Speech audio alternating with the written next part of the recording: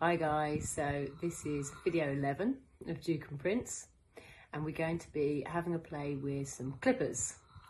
So hopefully we're going to get Duke out of bed and yeah, show you a little bit about how we build confidence with young horses and clippers and how I deal with mites. It's just my idea, guys, and how I do it, but hopefully it'll be helpful.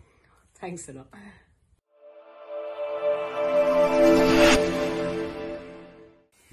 So guys, I thought we'd start with little Princey here because this is the first time he's had the clippers on him.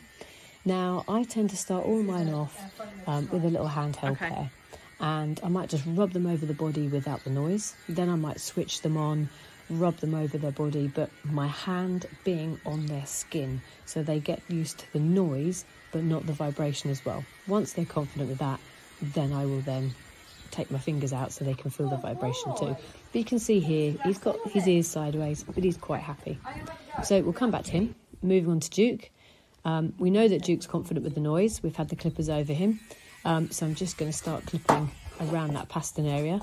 But you can see there, he's politely pulled away. So I'm just going to disengage him. Now, I've done a lot of work with this pony with disengaging, and it has really, really helped. It's so beneficial.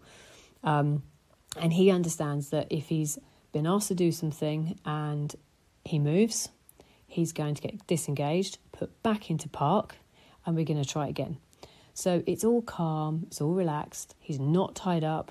I don't want him to feel pressured. But again, I'm just going to have another little go, see what we've got. I'm just going to move the fur away, and I'd hardly even started when he's moved. So I'm going to disengage him again. And, you know, all horses are different, so they all behave in different manners. We don't know what's happened with this pony in the past. I very much doubt before he's been clipped. He's obviously unbacked, but he could have had an injury to that foot. Somebody could have done something, we don't know. So I'm just going to take it right back to basics and disengage him, encourage him that actually, you know what, standing still is definitely easier, and then go again. So I've changed the subject, moving to the back feet, and as you can see, he's very happy. In fact, all 3 feet, other than that inside front, he was not a problem at all. So he's not tied up. I don't want to tie him up and encourage him to pull back, so I've just left him loose. He does understand park. Going to come back to that front leg. Now he's had the others done, but no, he didn't like it, so we've gone back to disengaging again. And for me, sometimes you just need to drop things back down into bite-sized chunks. So I'm now just going to have a feel of the feather, but not actually clip, and see if by breaking it down, he's more confident, but he wasn't. So I'm going to disengage him again. And then I'm just going to lower him and see if I can just get him to relax and breathe again. So with this pony, he almost goes into shutdown.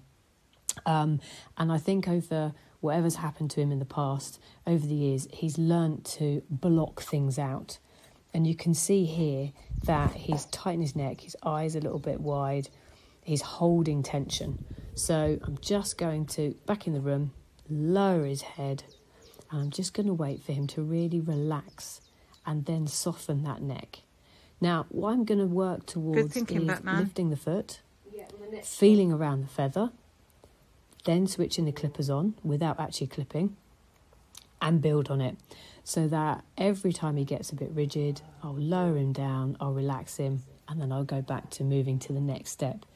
And guys, it took a little bit of time, but we did manage to clip that leg, and we have done it again since, and he's been okay. So I have to be thoughtful about it, but as long as I make sure that he just breathes and relaxes, we do get through it. So you can see here, turn them on, I've rubbed around, but I haven't clipped, and I've left it on that. So you always want to make sure you leave it on a good note. So I've tied it back up, I've cleaned the clippers up and put them away, and now I'm just going to untie him, relax him back down, spend a little bit of quality time for a second, a little bit of TLC so that he knows that actually he's been a good boy, all is fine, and come back to it. Now, he's had his chin hair clipped. I always clip underneath there so that there's less kind of catching for halters and things like that. I don't want to snag his hair while he's learning. and he's also had his bridle path done, and he was absolutely fine. So we'll just keep working on it. And if I just take my time and keep building on building blocks and confidence, hopefully when we get to the winter and we get the big clippers out, he will feel quite happy.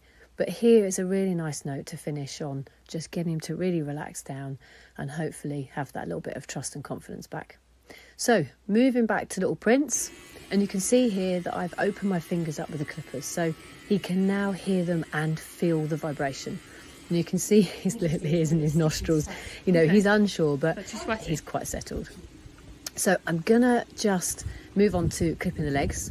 I'm going to speed the video up, guys, so he hasn't got the twitches. It's just that I've moved the video, forwarded it quite quickly so you guys don't have to watch for 10 minutes. But what I'm doing is I'm clipping out from the heel to the ergot, and I'll show you some pictures in a minute. And I'm just getting some air into those pasterns. Now, I clip nice and close, and I'll clip all directions, so I make sure I get the fur right out, right in kind of the bulbs of the heels and a bit further up.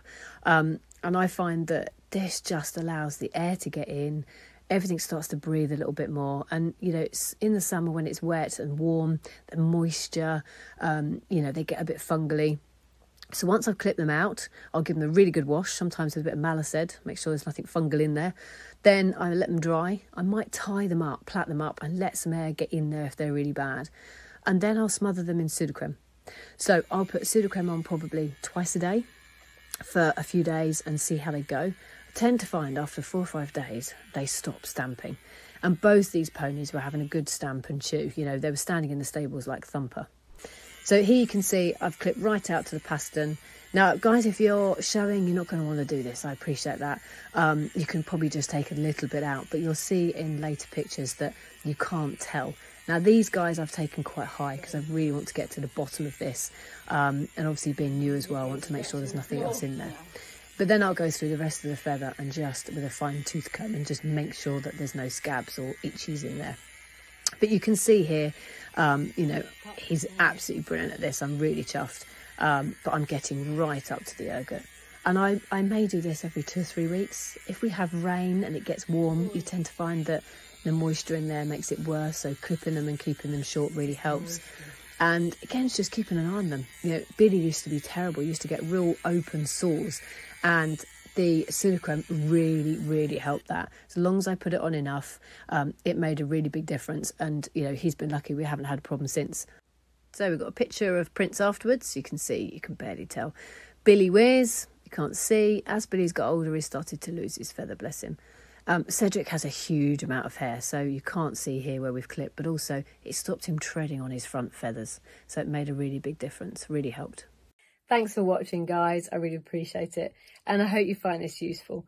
I'm pretty lucky that I've worked alongside vets for years and I've had a lot of these hairy types. So my knowledge, I would like to think, is reasonable.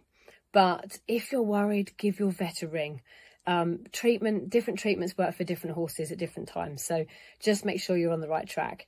And one really useful bit of information is what I do every evening before I go to bed. I'll have a cup of tea and I'll write a diary so that I've got dates and what I've done. It's so easy to lose track and think, oh, it was only a few days ago. No, actually it was 3 weeks ago. So yeah, really useful. So please like and share. It would be really nice if you subscribe to my channel. If you want to see more videos, click on the bell. We'll have Duke working on the long lines next. That's been a challenge. There'll be lots of fun tips and tools and ideas to work on there. And yeah, thanks very much and look forward to seeing you soon. Take care.